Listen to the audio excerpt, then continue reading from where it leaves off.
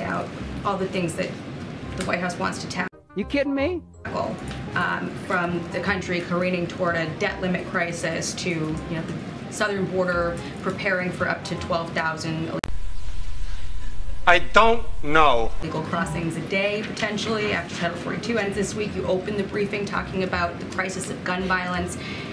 Why is the president talking about meal vouchers? What? Oh my God. For canceled flights and holding a movie night at the White House with all those things going on? Because he's president and there are multiple things that the president does. Well, it was weird, right? Yes, it was.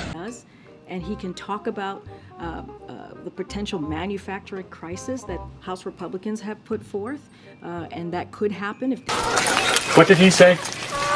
they don't get back to regular order. He can talk about how he's delivering for families. I think the airline's announcement that the Oh, really?